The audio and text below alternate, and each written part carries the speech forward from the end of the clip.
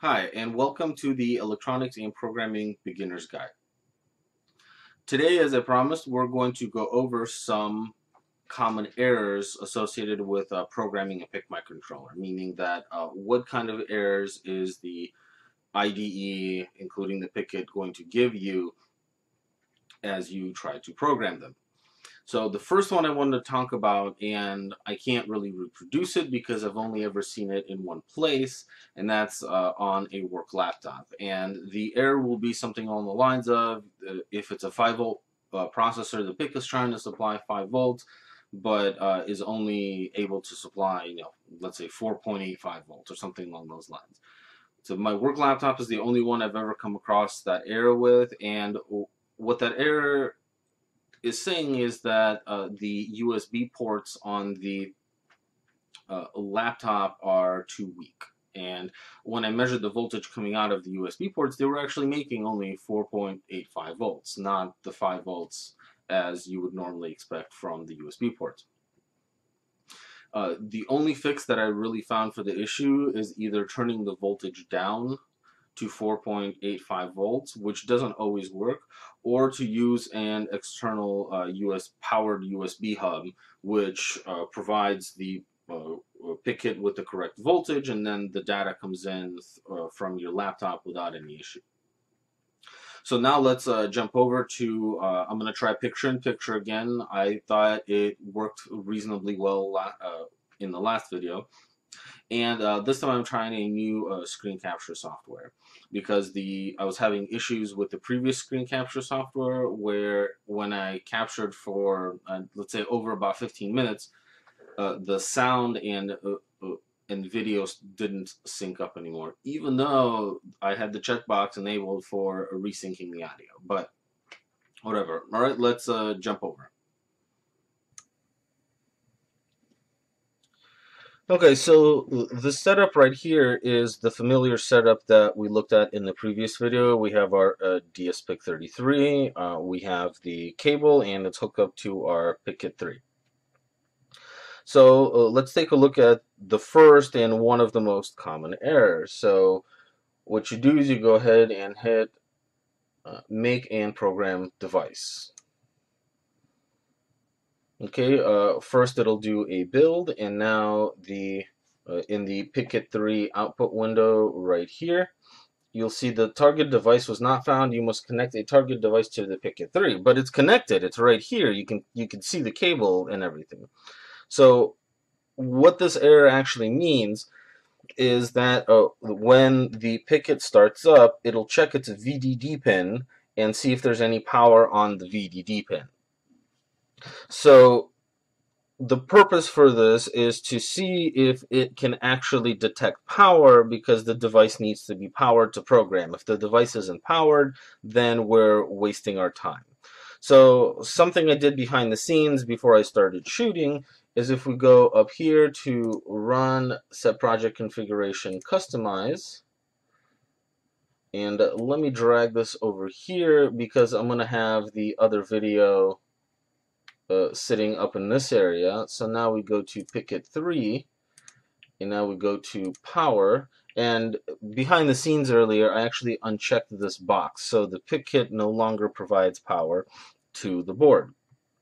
So if I hit OK, and once you hit OK, the PICkit does not automatically start providing power right away. You have to run at least one programming cycle. So let's go ahead and run that programming cycle, and now the PICkit will start supplying power and program the device. Should be without any issue. So there we go. Let me scroll down like that.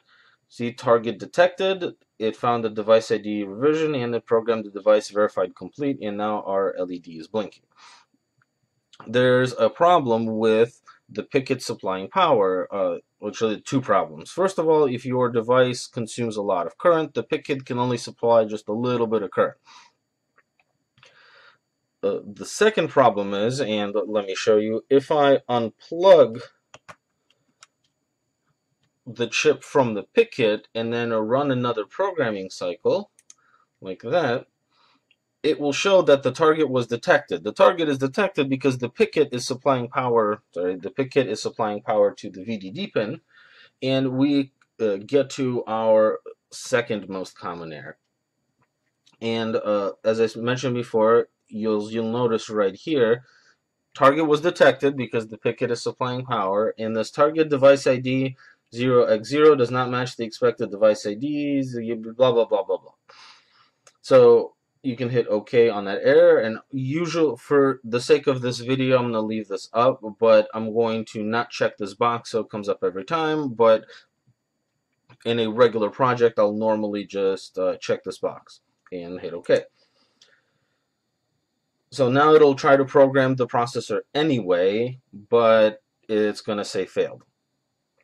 So what does this error actually mean? This target device ID 0x0 does not match the expected device ID. What that means is that the PICkit is trying to communicate with the processor over these two data lines, the ICSP DAT and ICSP clock. And when it's not able to, this is the error that it comes up with. So let me show you some variations on that same error. So let's say that I plug this back in. Oh, there we go. So as you can see, the light is blinking. The processor is getting power, but now I'm going to take one of these pins and I'm going to disconnect it like that. Let me put it off to the side, and then let me run another programming cycle. And we will get the same error. It'll say target detected because the PICkit is the one supplying power. But it'll say, there we go, target ID does not match expected device. In this case, I'm going to hit cancel because we already know what the problem is. One of these lines is disconnected. So let me plug that line back in like that. And let me just go through and show you that it will actually program with both of those lines connected.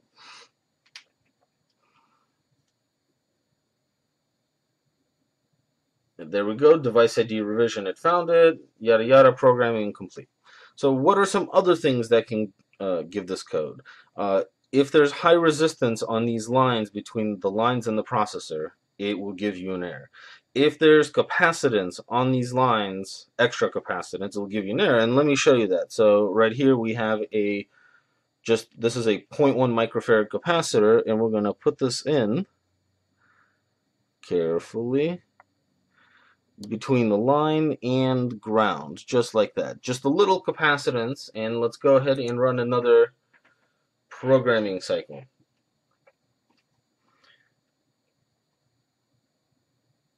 And same thing, target detected, device ID is not found. So anything that screws with these data lines will cause that error. Also, if the processor isn't powered properly, it will also cause that error. And let me show you that. Let me hit cancel over here. And this is easier to do with pliers. There we go. So now if I yank out this wire, the processor is no longer powered. The PICkit is supplying power up to this point, but then the processor isn't powered. So if I run the programming cycle again, it'll say target detected, but device ID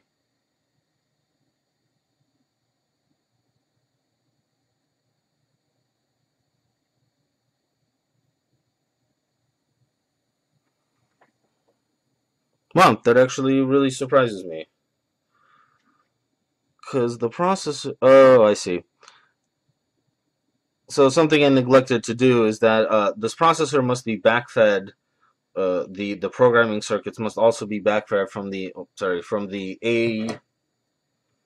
AG&D stuff over here. So if I take this jumper and pop it out like that, there we go. Go ahead and program that, and now it shouldn't program. So especially in processors that have multiple powers and grounds, there we go. Now we're getting that error, cancel. In a processor that has multiple powers and grounds, you can run into issues that if you forget to hook up some of the powers and grounds, the processor may still program, but it will act wonky. Because as we saw, whenever I yanked out this wire, the light stopped blinking. So let me put this jumper back like that. And let me put this one back like that. And there we go. You see that the light started blinking whenever right when I put this wire back in. So another thing that can cause that same error, are you guys seeing a pattern here? This is the most common error. So is the VCAP. If the VCAP is not correct, the processor core can't run correctly and you will fail programming. So let me yank this V core out and go ahead and run another programming cycle.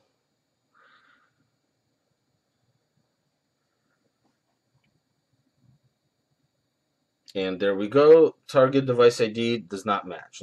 And that's because the core is not running correctly. So always be sure to put this VCAP is very, very important.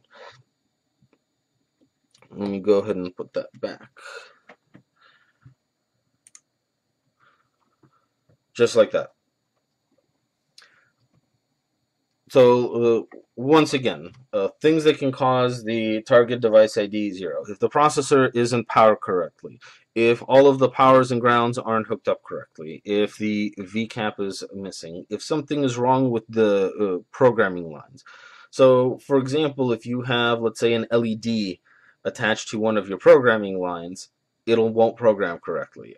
If you have something with high capacitance attached to one of these programming lines, it won't program. There's so many things that will cause it to do that.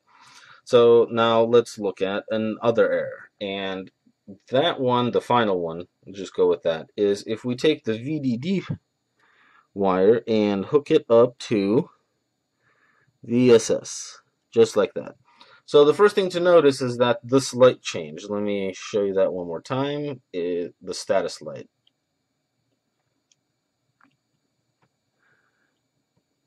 Oh, hold on. Let me run another programming cycle like that. There we go. All right, you saw green, and the processor isn't powered, so it's normal that we get this error. Cancel. So you see it green, but when I plug it into VSS, I create a short. Get in. There we go. So I created a short. Now that status light went red. So when I run a programming cycle now, I get a different error. And this error is too much current has been drawn on VDD. Please disconnect your circuit. Check. Sorry, let me hit cancel on that. So this is the one that's important, and that's the PICkit knows that it's drawing too much power. The PICkit is protected from drawing too much power, but if you have some sort of a short on any one of your lines, that's the error you'll get. Let me move this back like that. There we go, and you can see the PICkit is still providing power without any kind of issue.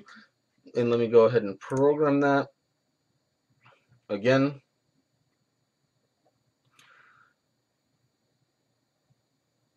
And there we go, target detected, device ID revision, etc. So a couple other things.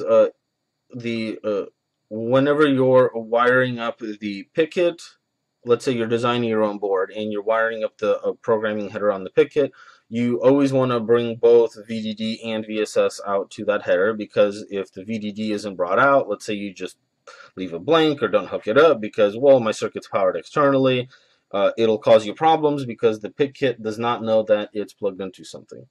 Also, like I said, you want to avoid any kind of resistances or capacitance on these lines, or you get that the target device ID does not match. You want to make sure that all of your powers and grounds are hooked up, and that VCAP is very important. I know I've said this a whole bunch of times, but I just wanted to repeat it because I know it's important. This is a real issue for people that first start up with these processors. Oh, one more thing. I checked this beforehand. These two decoupling caps that I have on here. Sorry, maybe it'll be easier with these. There's a decoupling capacitor here. Sorry, kind of hard to see. There's one right there, and there's one right there. You can kind of see it. I did check that when I pull those decoupling capacitors, this processor will still program. Possibly the reason for that is this breadboard does have quite a bit of straight capacitance, which could be just enough to keep those lines up. But always be sure to put decoupling capacitors across power and ground, because that can also cause you programming issues. Generally, in the target device ID does not match. Thank you for watching. If you like my videos, please subscribe on YouTube, and always give me a big ol' thumbs up. And if there's anything that you're interested in seeing, please leave it in either my YouTube comments or the comments on my website.